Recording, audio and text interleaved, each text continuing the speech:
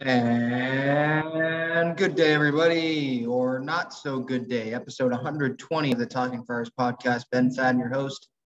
Another sad day, another bad day for Major League Baseball for the players. Not really surprising if you were following on Twitter and everything that was happening all day. And considering all the events that happened the previous day, didn't really seem like momentum was going to be happening for a deal. But it's still really embarrassing, and it's sad, frankly, to see these games continue to be delayed and continue to be canceled. Now, just reacting, breaking news happened a few moments ago. Major League Baseball has announced that they are canceling the first 2 weeks now of games, and opening day at the very earliest will be April 14th now. An agreement has not happened yet. It's not close, it seems like, to happening. So opening day could very well be in May. It could be in June. Who knows, even if we have a season at this point, because both sides are sticking to their guns. They don't want to accept anyone else's, the other side's deal, because then that makes it look like they're the ones that folded in all of this. So just really sad. We'll get to all of that. I'm obviously going to, before getting to this, I did want to discuss some of Eric Hosmer's comments that he made on Brian O'Grady's podcast, Breaking Bats. Some interesting comments he made. So we'll start with that, and then get into everything that happened today, my reaction to that. And we'll get into how the Padres' schedule is affected. And actually, before we get into Hosmer's comments, I'll read the breaking news again that Rob Manfred just released. Good thing that he didn't step to a podium, because my goodness, if he stepped to a podium, there would have been some big trouble. Major League Baseball statement, March 9th, 2022. Rob Manfred, he says, in a last-ditch effort to preserve a 162-game season, this week we have made good faith proposals that address the specific concerns voiced by the Major League Baseball Players Association and would have allowed the players to return to the field immediately. The clubs went to extraordinary lengths to meet the substantial demands of the Players Association. On the key economic issues that have posed stumbling blocks, the clubs proposed ways to bridge gaps to preserve a full schedule.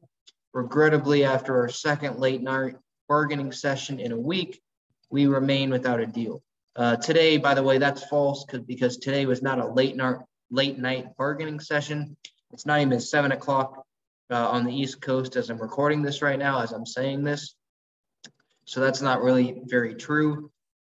Because of the logistical realities of the calendar, another 2 series are being removed from the schedule, meaning that opening day is postponed until April 14th.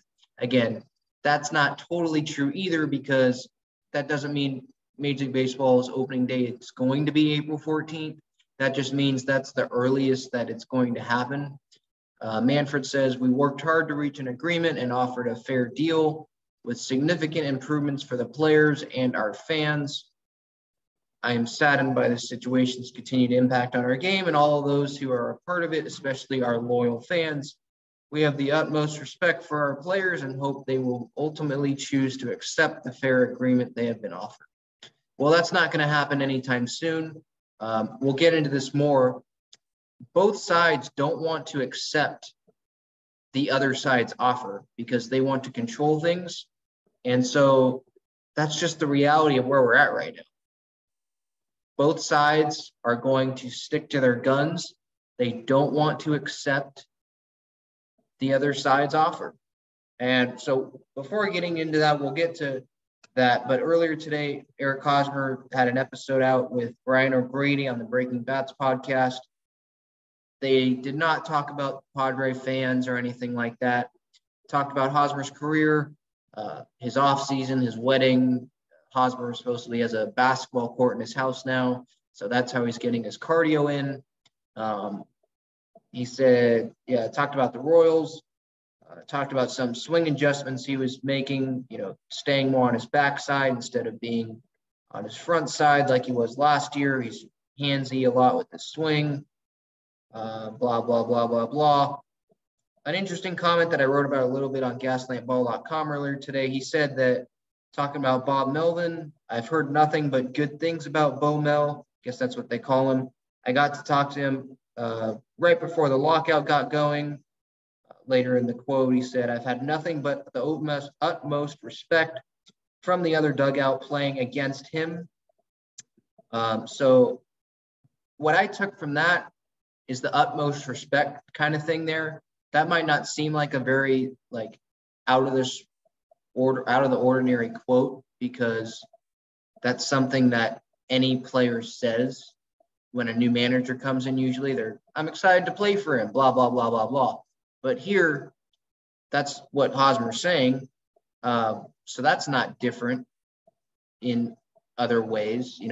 When other managers come in, that's just how players react. That's what they say. Because what else are they going to say? I hate this manager. I don't want to play for him. No. But what's different is he didn't have the chance. He couldn't have even said this about Jace Tingler, his last manager, obviously, when he was hired, because he didn't know who he was. Probably he didn't have big league managing experience.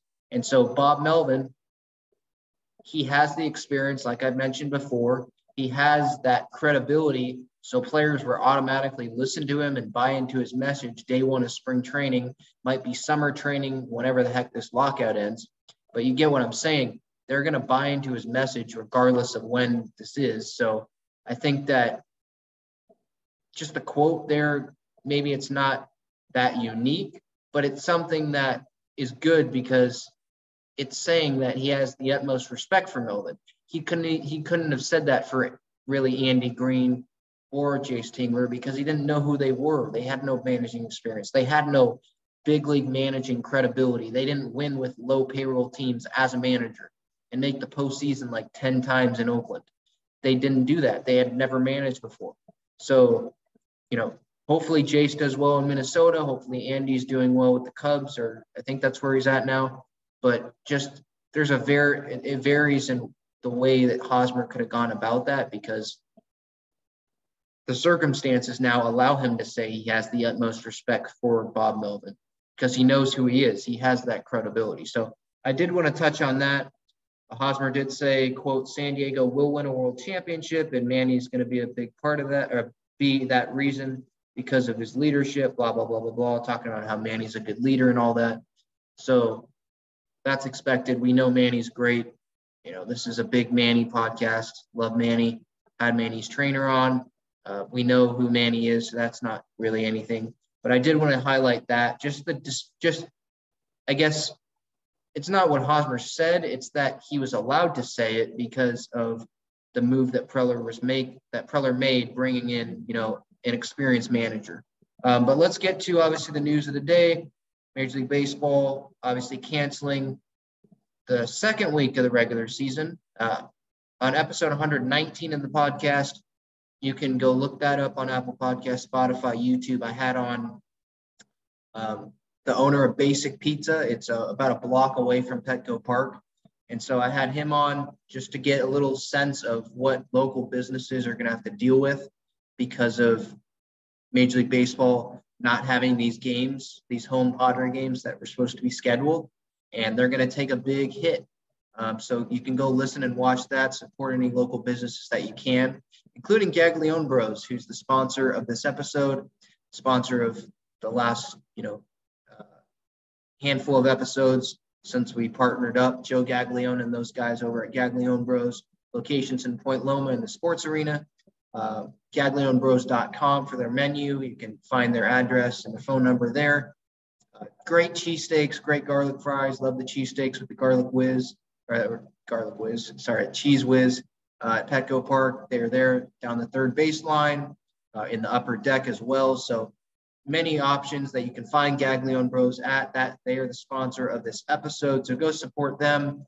Basic Pizza, any local businesses around Petco Park as well. Because they need it.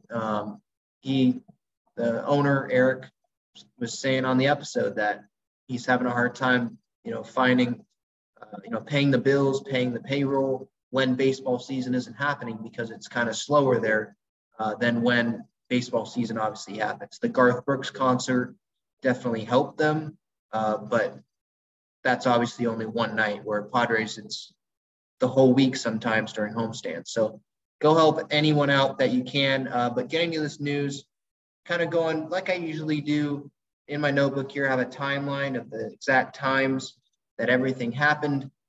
We can start with 11 a.m. Pacific time. The players presented, this was today, Wednesday, March 9th. The players presented a counter proposal to Major League Baseball at Major League Baseball's headquarters. That didn't go over well. At 12:38 p.m. Pacific time, Players Association moved their pre-arbitration ask in that counter proposal to the league to $65 million. And so that's good. It was at $70 million earlier in the morning, according to Jeff Passan on ESPN.com. So the gap now in pre-arb money is $25 million, because the league is at 40, Players Association at 65. So they have definitely made that gap smaller, which is encouraging. The luxury tax, they proposed $232 million as the luxury tax threshold before teams are penalized starting in 2022. So that's a $2 million gap between the $230 million threshold the owners want and the $232 million threshold that the players wanted. So that wasn't a big deal. Again, that's compromise. That's a huge, big, encouraging sign for baseball fans that, know what they're talking about in these, that have been following these talks. And so someone like me, I was encouraged, hey, they're really close. But all that went out the window when, real stuff hit the fan, if you know what I mean. With the whole international draft and not holding everything up now, which is supposedly why there's no agreement happened today, is the international draft, and we'll get to that. But Steve Cohen, I did want to mention that. Owner of the Mets, richest owner in sports, he liked a tweet by a fan about owners not wanting to accept a deal from the players and that they want to be the ones in control. The fan, I guess, was saying on Twitter that, maybe I'm wrong here, but the owners don't want to accept a player's deal because that's probably going to, signal to the public that they folded and that they, they weren't in control. And Steve liked that. And supposedly, according to Joel Sherman, Steve Cohen mistakenly liked that tweet, which I guess we all do sometimes, but then you unlike it. It was still liked last time I checked. And Steve told Joel Sherman that he doesn't know how to retweet, which is a lie because he retweeted in 2017. So it was about some Patriots game, but that was a lie, but he was just kind of covering his butt there. But I mean, I think this is definitely something to talk about. Peter Seidler, I wanted to look him up to see if he liked anything recently, and it had been a while. I forget when, but it had been a while. It wasn't in 2021, wasn't in 2022. I don't even think it was in 2020. So it had been a while since he had liked anything. Just trying to get any clues I could maybe, but he's obviously smarter on Twitter than Steve Cohen is. But this is something to talk about. Steve Cohen, richest owner in the league. He wants baseball. He spent $43 million a year on Max Scherzer, spent money on Starling Marte, spent money on Mark Canha, who was maybe an option for the Padres, but he obviously went to the Mets, I believe, on a 3-year deal. Mets got Eduardo Escobar as well. So they added to that rotation, to that team. They're trying to go all in, it looks like. Could be in on Chris Bryant when the lockout ends, who knows. They're trying to win. Steve doesn't really care about all these luxury tax numbers and all that. He's not afraid to blow past them.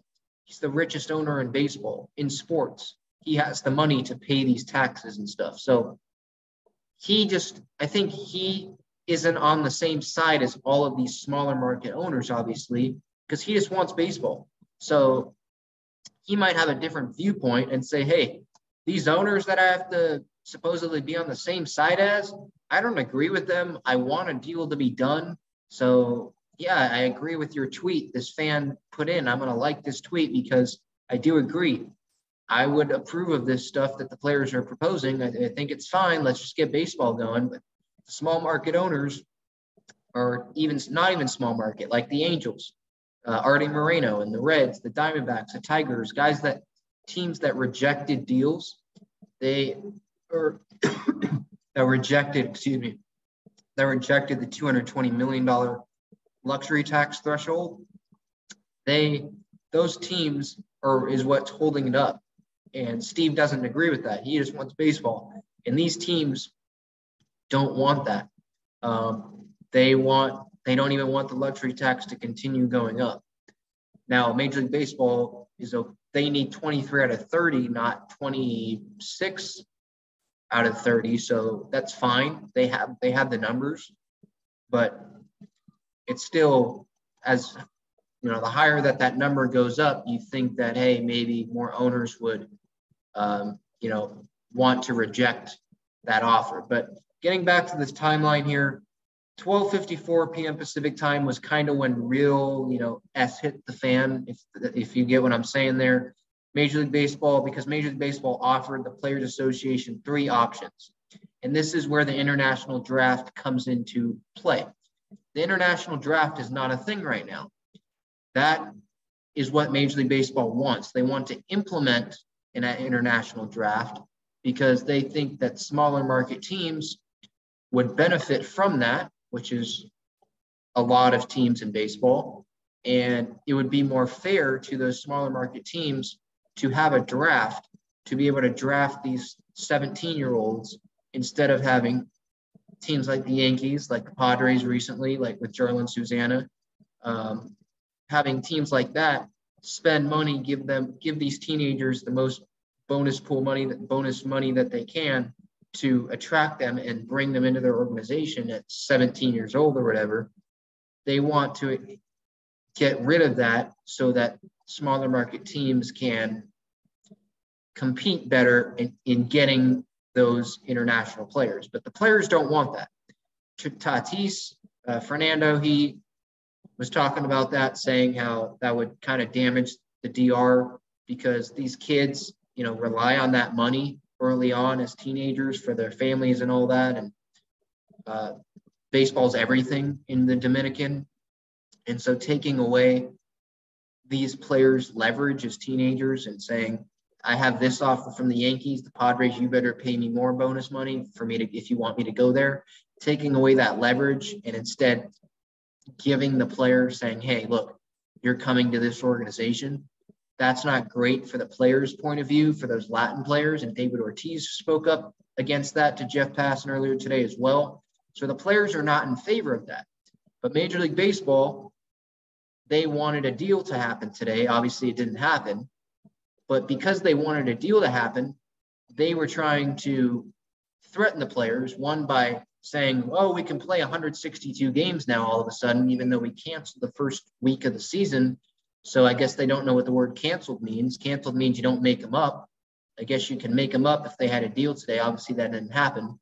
But they tried to threaten the players by not only saying, yeah, we'll give you full pay in 162 games, but then at about 1 o'clock Pacific time today, they offered the Players Association 3 options and said, you got to accept one of these options or else we're going to cancel another week of games, which obviously happened.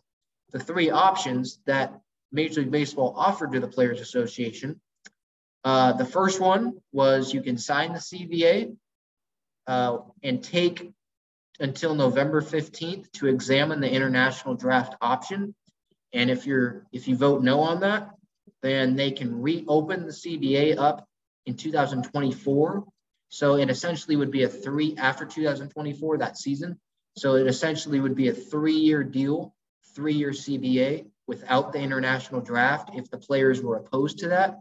And I believe with this option, the qualifying offer would not, or maybe it would not be in place through November 15th. And then if the players said no, the qualifying offer would come back into place until 2024. So that was one option.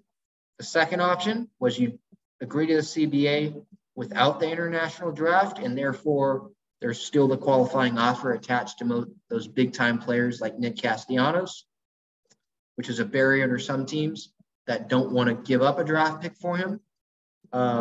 So that second option would just be sign the CBA with just as the rules are right now. We're not even now. You put in the new competitive balance tax offers and the pre-R bonus money offers and the expanded playoff and the rules and stuff like that. But in terms of the international draft, they would not include that. That's the second option. So you just agree to it as is. You're not even thinking about the international draft. Players obviously wouldn't want that because they don't want the international draft, but they want they don't want the qualifying offer, but under this option, they would have the qualifying offer still attached. So they'd be opposed to that, obviously. The third option, take the original deal, which meant international draft would happen, but they don't have draft pick compensation attached to players like Nick Castellanos. Those are the three options. If I were the players, I would have picked the first option.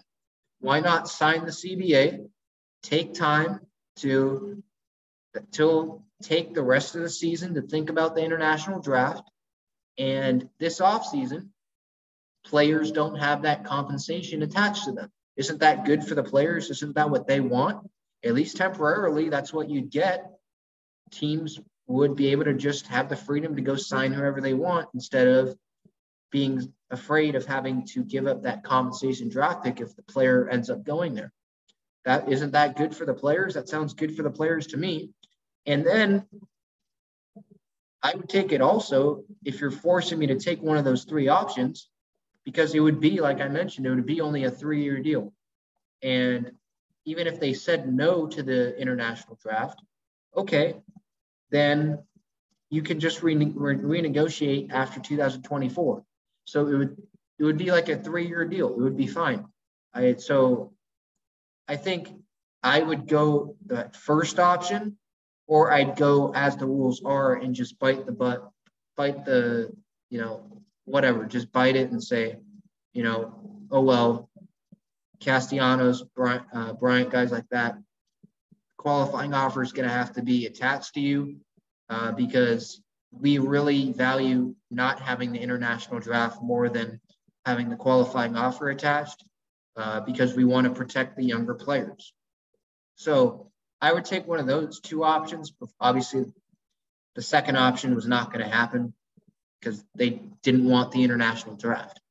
But with that said, the players didn't want that. Obviously, it all goes back to that notion, like I mentioned earlier, that the players don't want to accept what the owners are offering them. And the owners, in turn, don't want to accept what the players are offering them. They want to be the ones that control it. They want to be the ones that the other side accepted the offer.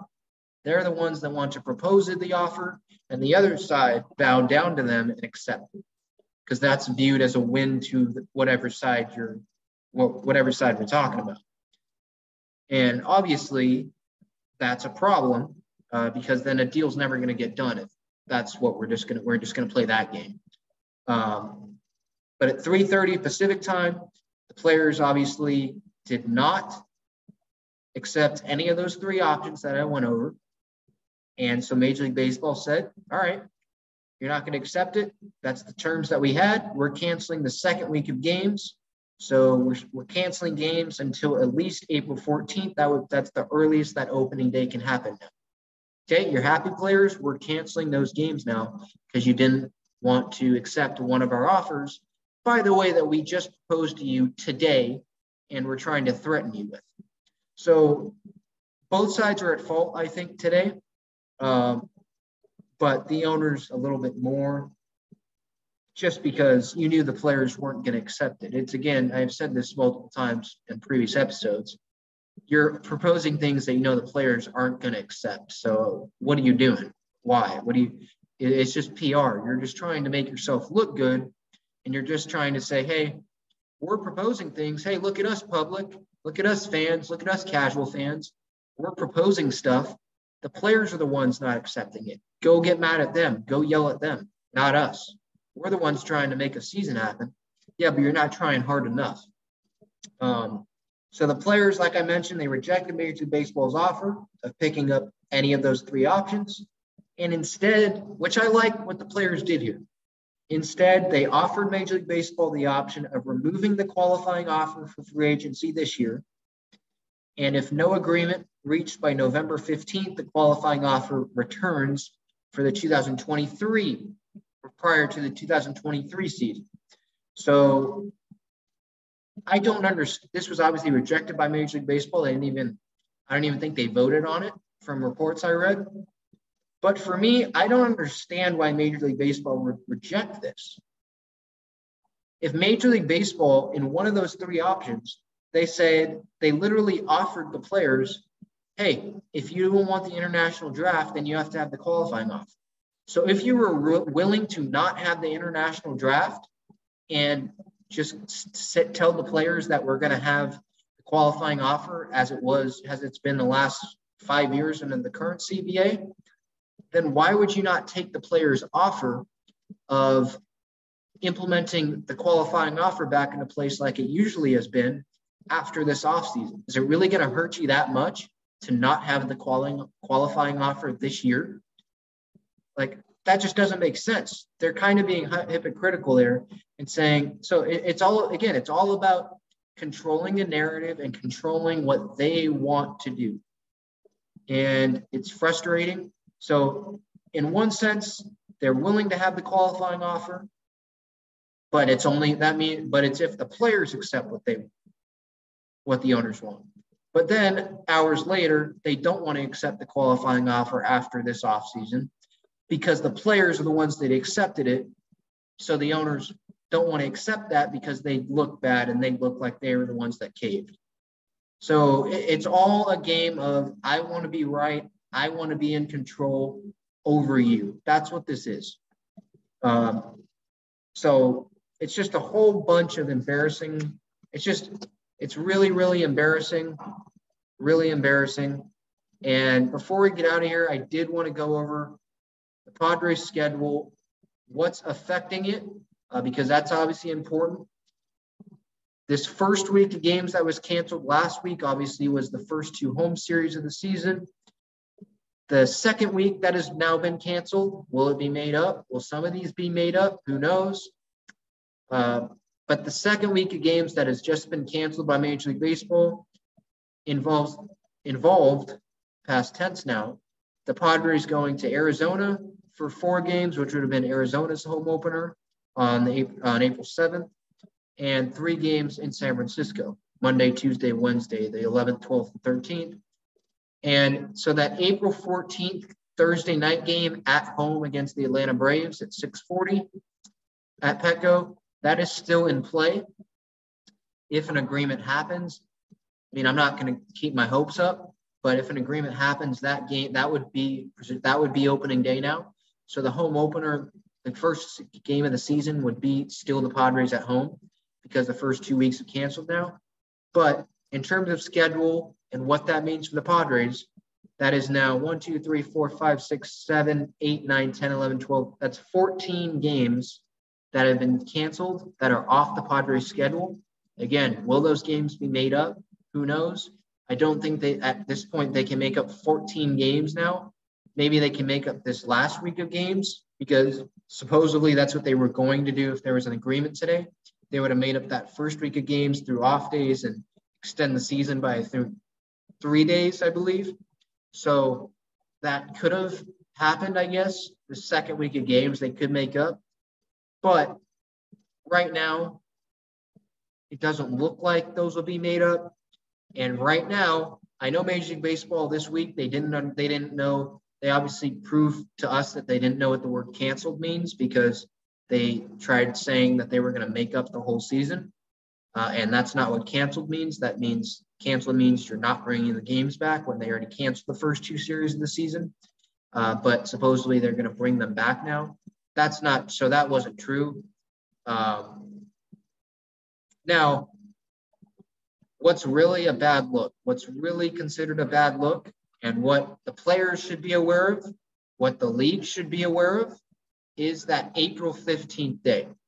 That would be the second game of the season, assuming that an agreement happens, which obviously you can't assume, but let's just say it happens. And opening day is April 14th, second game of the season, April 15th on the Friday night at 6:40 against the Atlanta Braves at home at Petco. That game is very significant. That would be the 75th anniversary of Jackie Robinson Day. That would be not Jackie Robinson Day. That would be Jackie Robinson Day, but it would be the 75th anniversary of Jackie Robinson breaking the color barrier.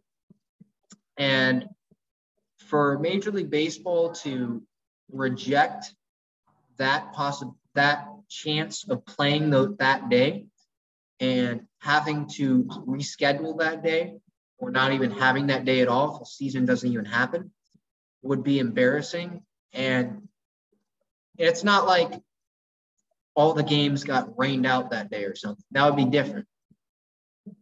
It's the fact that you're arguing over money, and that's the reason why Jackie Robinson Day wasn't played on that day as scheduled, on the 75th anniversary of Jackie Robinson breaking the color barrier. That's what's embarrassing. Jackie Robinson, if he were here today, would he be fighting for players' rights? Yeah, I think so. I think that's pretty safe to say. But at the same time, he would want baseball to be played on that day. He would be grateful for the salaries that they're making. And to be quite honest, he'd probably make that day and just donate it to a charity. So I think I don't want to bash the players because I understand where they're coming from. And I don't think the international draft's a good idea either. I totally agree with what the players are doing there. I'm with them there. I think that having the competitive balance tax threshold offer today at $2 million over what the owners had already compromised, meeting them in the middle with at $230 million. The players offering $232 million was a little greedy. That came off greedy. And come on, guys, really? You couldn't just say, okay, we'll do $230 million when the owners have met them in the middle at that standpoint, at that, that offer, at least that aspect of this proposal. That came off greedy, so I'm not on board with that. But I'm on board with a lot of pretty much almost everything that they're doing here.